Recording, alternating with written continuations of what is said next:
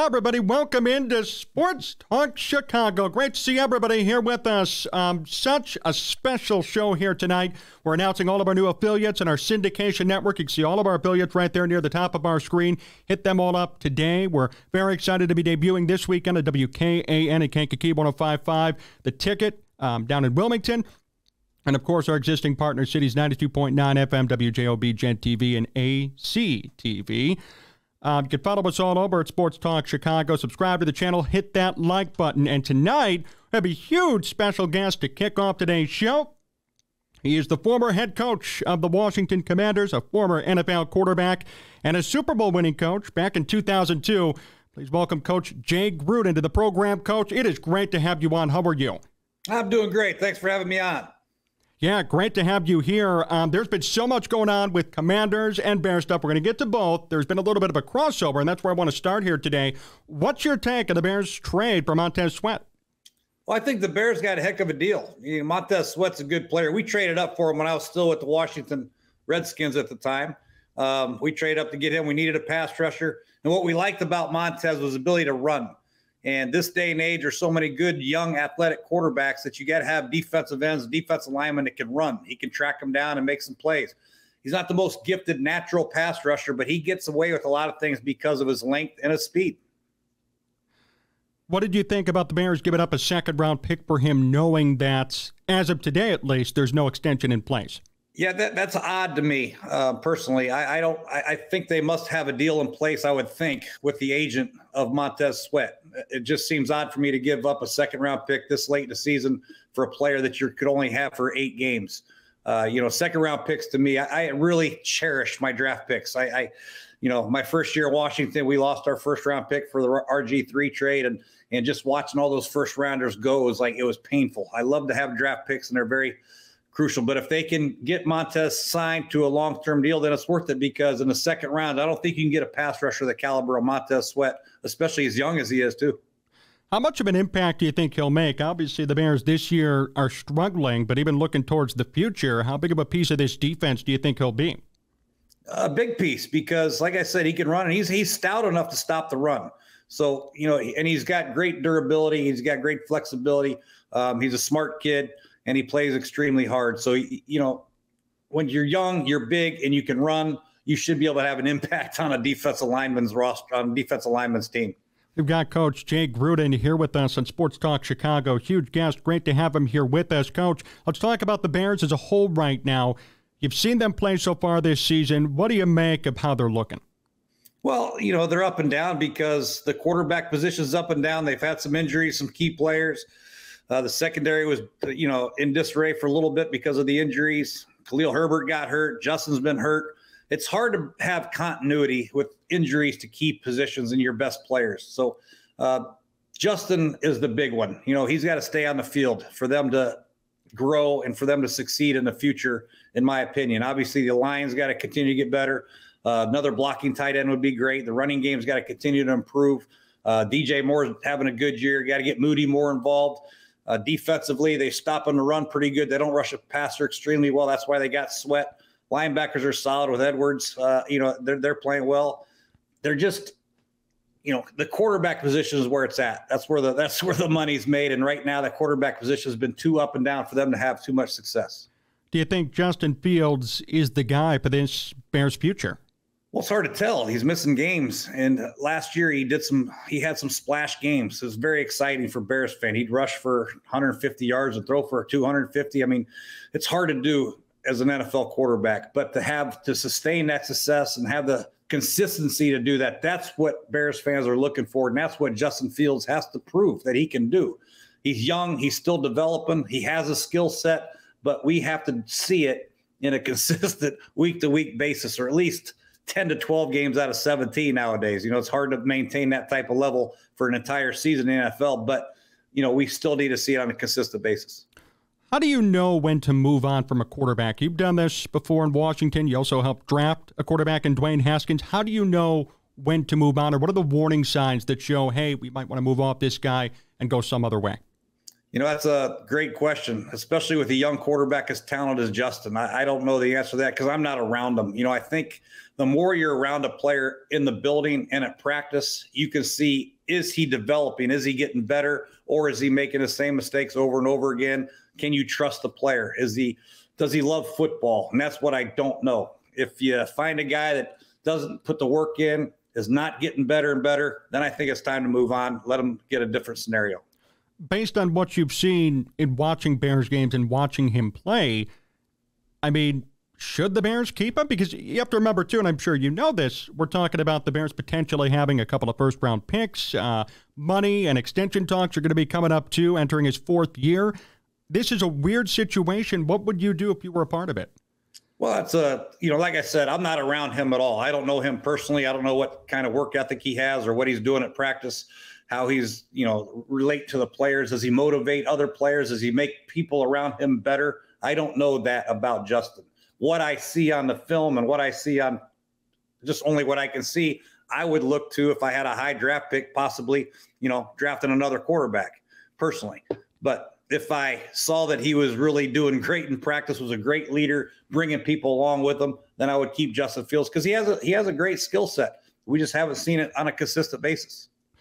So you faced a similar situation when you inherited RG3, then moved on to Kirk Cousins. How did you handle the decision to eventually move on from RG3 and then institute Kirk Cousins to be the new QB1? Yeah, that was tough. We tried everything we could to get RG3 going. It just didn't work out. And the more you're around Kirk Cousins and RG3, you see them side by side, throwing in practice, going against the defense. I think it was pretty clear to everybody involved that Kirk Cousins was more ready to lead the football team and help us win football games more so than RG3 at that time. I hated to do it, but Kirk was very, very good, very accurate, had a great skill set mentally, physically was pretty tough. And we just decided to go that route. And it wasn't just my decision. I think it was a unanimous decision amongst everybody in the building. How did you manage that situation as somebody, on the inside, helping to make it? How did you manage all the fallout that came from it, whether it be publicly or even inside the building? Yeah, I got destroyed pretty good for that one, but at the end of the day, I was the head coach at the time, and that's what head coaches have to do. They have to make tough decisions like that, but they have to be for the betterment of the football team. There's no personal issues there with me and RG3. I didn't like Kirk better as a person or any of that stuff. I played the better person who I thought fit our system well and would help us win games more. We tried to adjust our system for RG3, gave him every opportunity to be successful. But at the end of the day, given the same opportunity, Kirk Cousins was just better at that time. You said something very important, and I think it's something that Bears brass maybe has failed at doing in the past couple of years, adjusting your system to the quarterback. What did you do specifically for RG3 to try and have him fit in better? Well, when I first got the job, I hired Sean McVay to be offensive coordinator because he was here under the Shanahans. And obviously his rookie year, he was pretty dang good.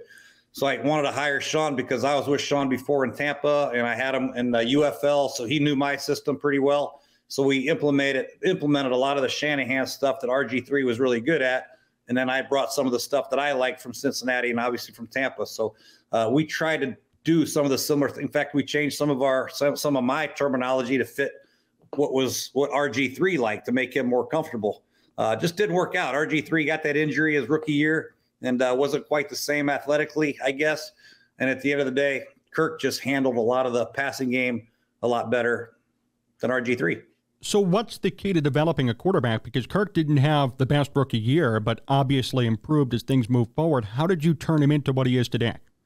Kirk really worked hard, and Kirk was a naturally gifted passer as far as accuracy goes. Now, Kirk had to really process the information, and he really worked at it extremely well. And it's really up to the player. It's up to the coach to get to know the player, but really see how they process information, how they can handle adversity, how they handle pressure, which is a big thing. When you get the pass rushers, can you avoid it? Can you step into your throws?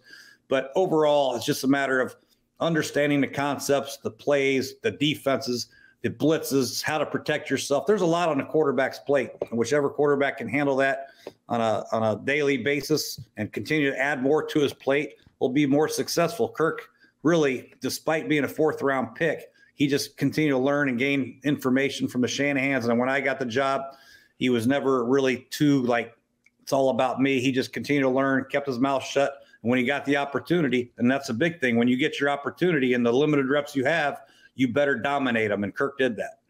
How did you approach becoming the Washington head coach? Because when you came in, things were kind of all over the place, and you led the team to some winning seasons. How did you approach that, and how did you attain your success early on?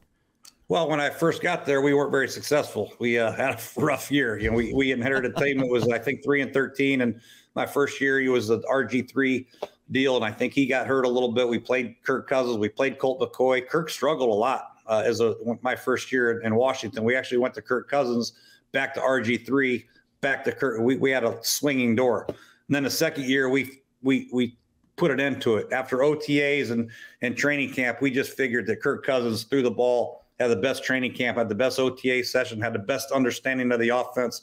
So we named Kirk Cousins a starter, and we went 9-7 and went to the playoffs. But there's a lot of adversity, a lot of tough things you have to go through as a coach. I know Coach Eberflus is going through some things right now. It's not easy, but you got to stay the course and stay true to who you are and do the best you can and try to motivate the players and bring the best out of them. And unfortunately, after 5 and some odd years, didn't work out for me. Quarterbacks were a main issue. We signed Alex Smith. He got hurt. And after Alex Smith got hurt, it was pretty much the end. How difficult is it for a coach to last when he doesn't have a quarterback or doesn't have key pieces? It's impossible. The quarterback position is more important than the head coach, in my opinion. If I had my choice, if I was an owner and I could get the best head coach or the best quarterback, if I get Patrick Mahomes or the best head coach out there, guess who I'm going to take? Patrick Mahomes. There's no doubt about it.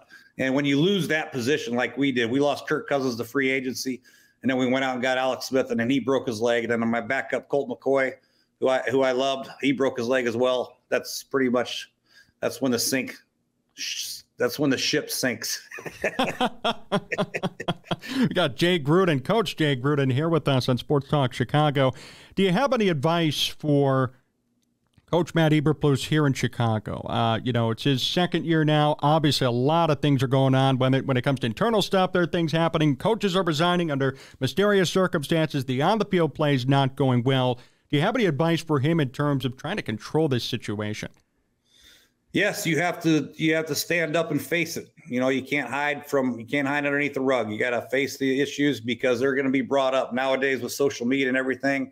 You have to challenge your players to stay focused on the job at hand and continue to motivate them because that's what it's all about. Behind closed doors, you have to continue to be a leader and stay focused on the job at hand, and that's whoever you play next, period. And then you also have to address some of the issues that they have with the coaching staff and say, here's what happened. Here's why we did it. Let's move forward and let's go beat whoever we're playing. So you got to prepare hard. You got to practice hard. You got to try to eliminate outside noise, but stay true to who you are.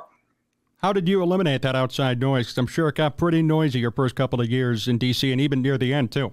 It was always noisy. And you're right. And, you have to go up to the press conference. You have to have a little bit of understanding what's going on around you, what the noise is, so you can address it to the media properly and just try to stand up and tell the truth. You got to tell a few white lies here and there, but you got to face it because that's what you get paid to do. It's not for everybody. It's a unique job. It's a one-of-a-kind job. I loved every minute of it, but the pressure is pretty brutal at times, but I actually liked it. I liked facing some of the adversity. I mean, it's never going to be a perfect day in pro football. I remember when I first met Bill Parcells, he says, and when I first got the job, he goes, Jay, just remember this. Every day there's going to be at least 5 things you didn't count on happening. And he's exactly right. I mean, whether it's injuries, trainer, coaching staff, a player issue being late, whatever it might be, something always comes up and you got to handle them. You got to deal with them.